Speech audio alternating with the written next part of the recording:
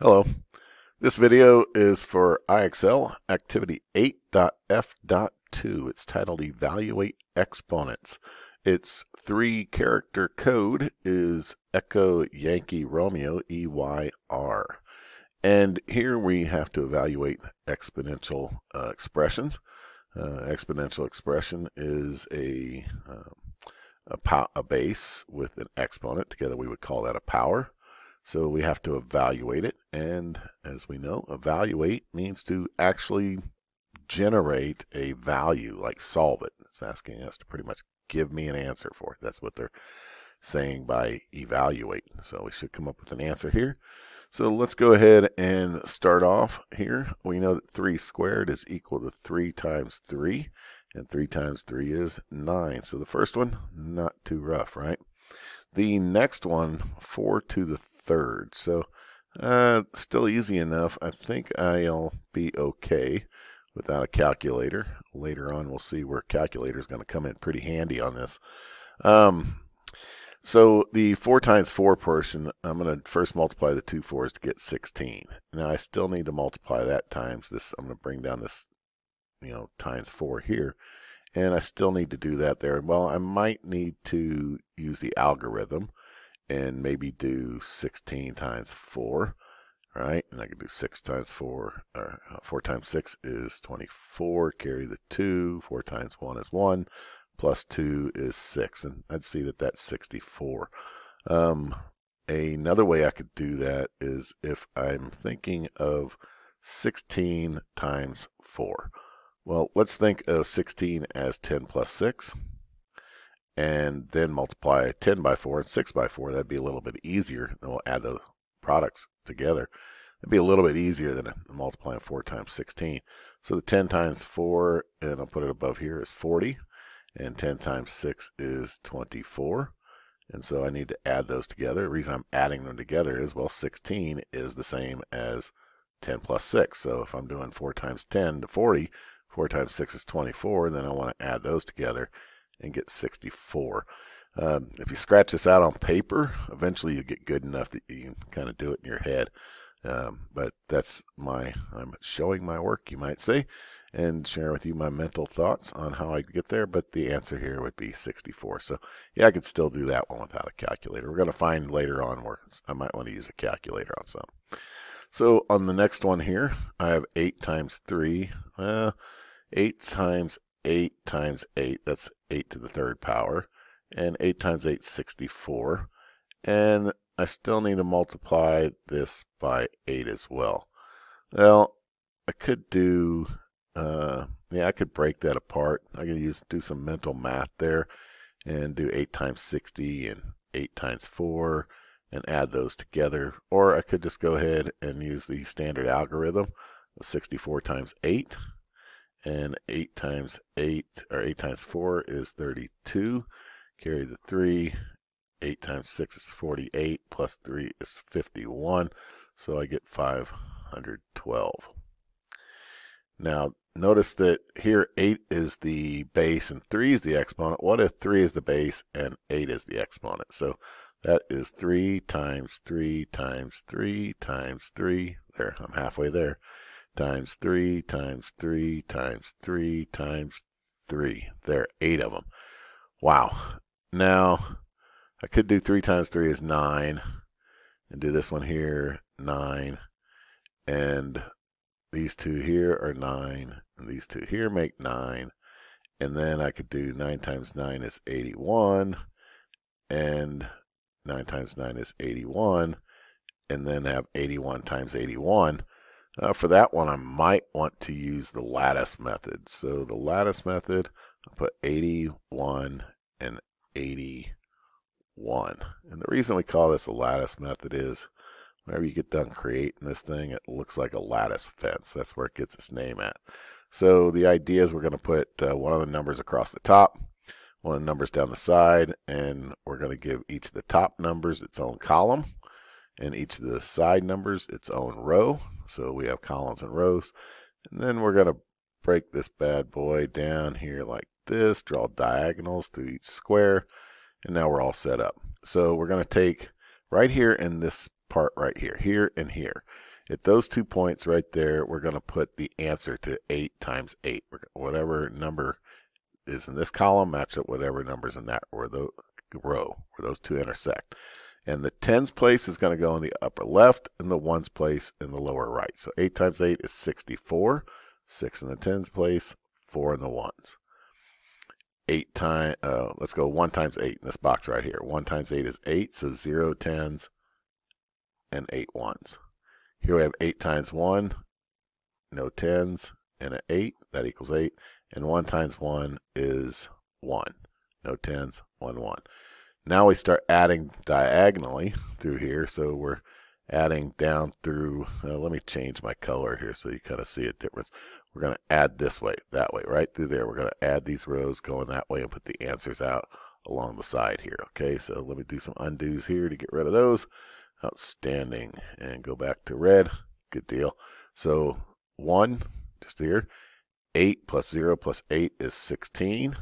And we're going to put the 6 there. And just like adding stacked numbers, we're going to carry that 1 up to that next column here. So 1 plus 4 is 5. And then we got the 6 there. So now let's take our numbers reading around this way. We're going to just write them out going across there for 6, 5, 6, 1. Wow, 6,561. There is an easier way. And I do want to show you this here, but I know most people are going to use a calculator for this. So let's go ahead and take a look at that. Let me grab my calculator. So here I have my graphing calculator here, and it's the computer version of it. So I'm going to go ahead and do this 3 to the 8th power. So I'm going to press 3. You'll see it come up here on my screen. Also, I have a key press history here. Let me clear that out. Actually, let's clear that. Yes, I want to clear. Oh, no. The answer is yes, clear it. Let me clear the whole thing. Clear that. Let's clear this. Yeah, there we go. So anytime I'm using this, if you see it and you want to try to follow along what I'm pressing, notice I pressed this 3 in the key press history. It shows the key that I pressed. All right, so 3 to the 8th power. Well, 3, and this button right here above the operation signs is called a caret. And I'm going to press that. And notice that I get a box here for my exponent. So my exponent's 8. So I have 3 to the 8th. And now I'm just going to push this enter button down here all the way down the bottom right-hand corner. That's the same as an equals button.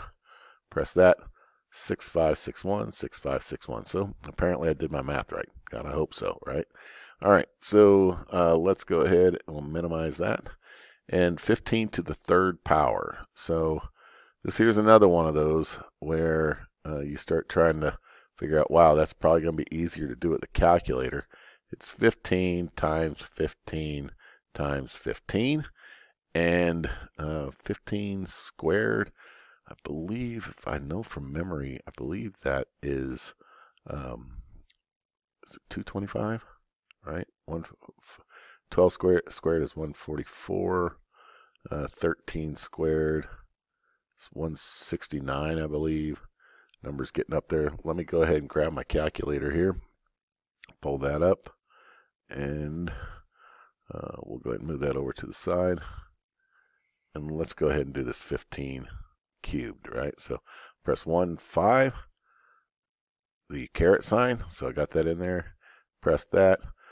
I'm thinking this is like 225. Do I remember that? Wow, I was way off. 3,000. Oh, I was thinking 15 squared, just the 15 squared part. And then if I take that 220, we can find that out. Let's divide that by 15. Is it? Yep, 225. So 15 times 15 is 225. Then I multiply that to it. It was 3375. So if I do 15 by 15, 3375, before I forget. If I do 15 times 15, I get 225. And then if I multiply it by the other 15, then I'm going to get that 3,375. So 4 to the 6th power, that is not 4 times 6. This is not 24. Okay, so a lot of people make that mistake. It is 4 times itself 6 times. Was there 5 of them? And I could do 16, 16, and then 16, and that'd be pretty tough there. Now we know that this number should be more than 3,375 because this was 15. That was just 15 cubed. Well, that's going to be a big number. So let's go ahead and check that out, see what that is. Pulling up the calculator there, and we'll slide that calculator over here so we can see it.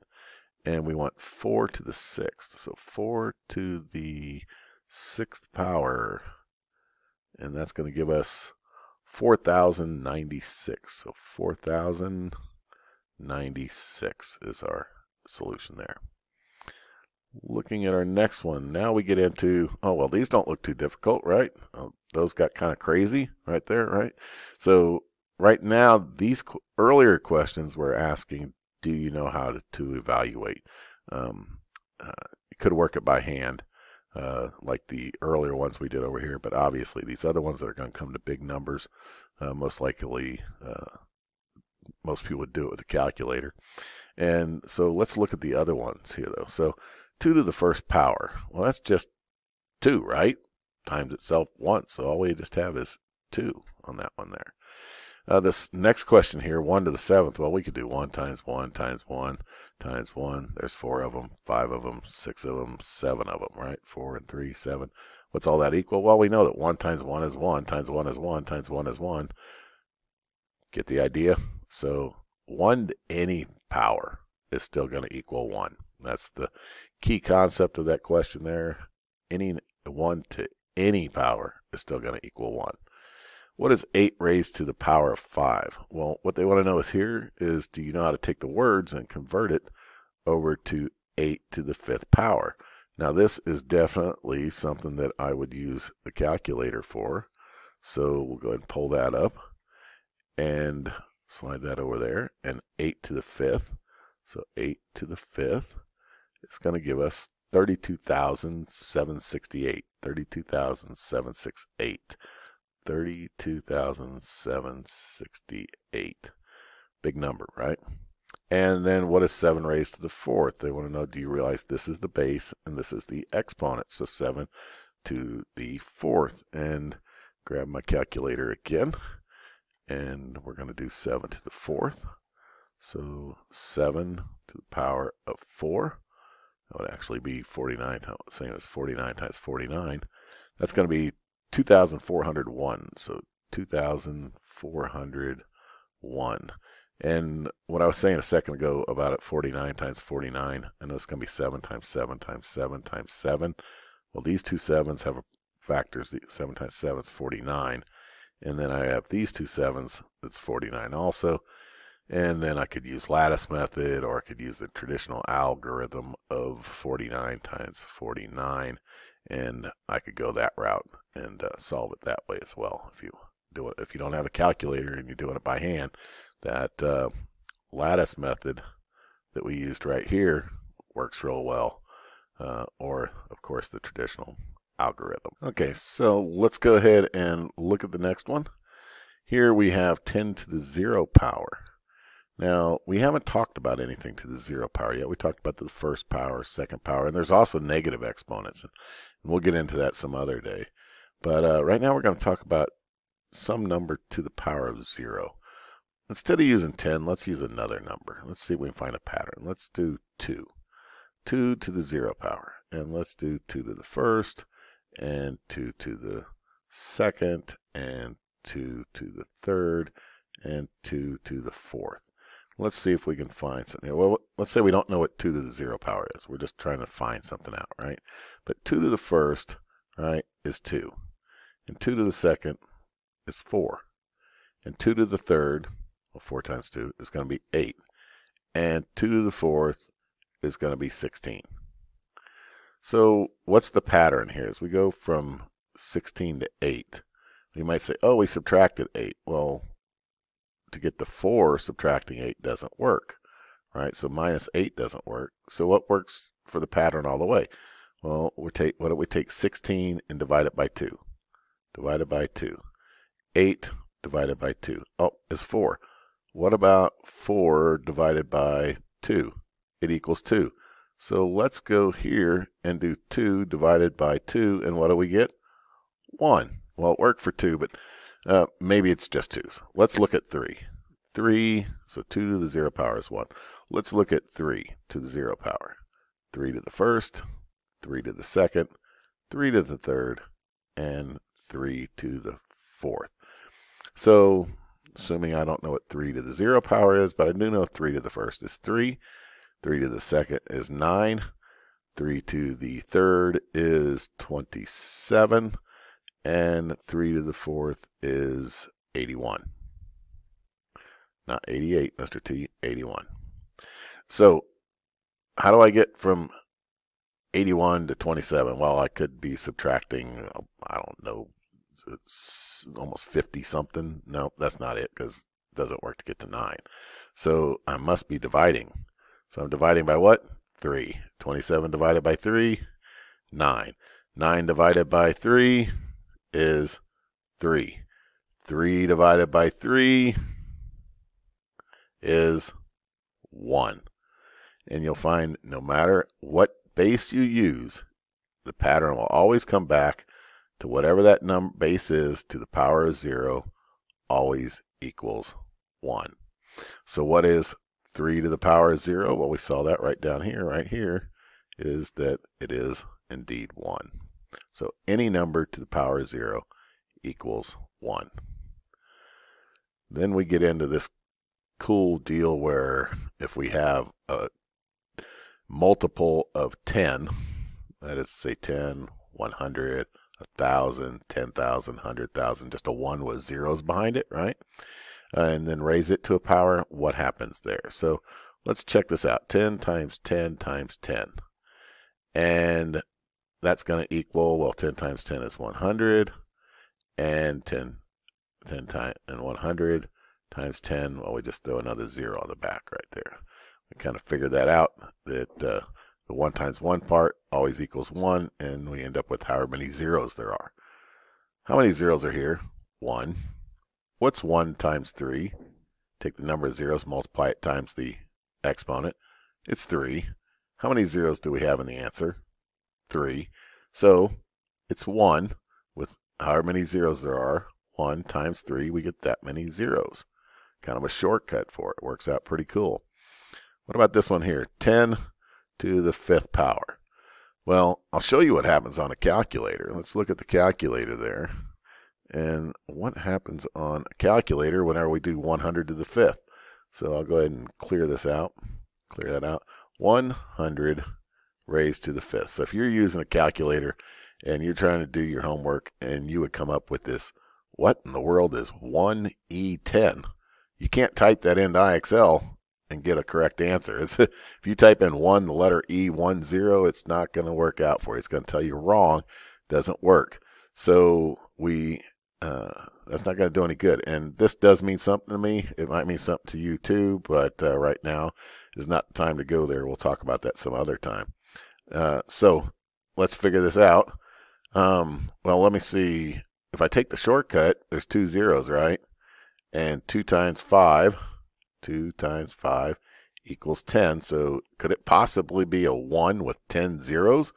1, 2, 3, 4, 5, 6, 7, 8, 9, 10. And I'm going to have to test myself on place value here. Let's see, thousands, millions, is that billions? Is that 10 billion, I believe, right? So if we did this and wrote this out, 10 times, or 100 times 100 times 100, it almost looks like divided by 2. Times 100 times 100, is that 5 of them?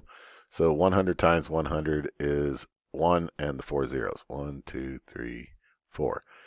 So that's these two to there. Now I multiply it times this and I get the 4 zeros and then add 2 more zeros.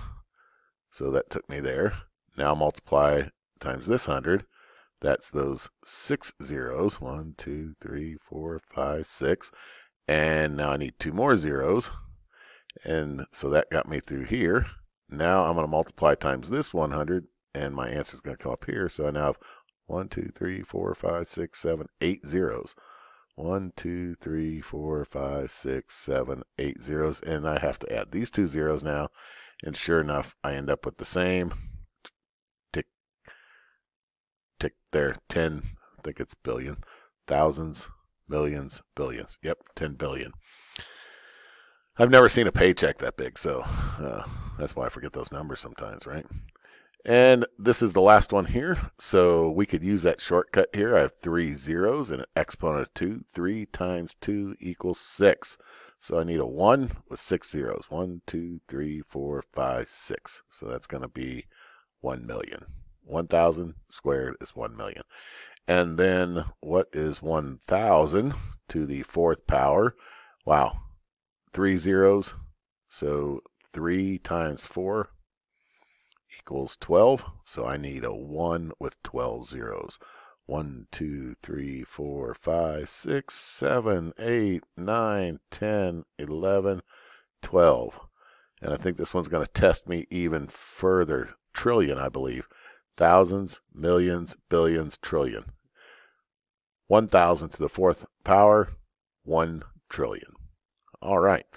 So those are all of my examples for IXL.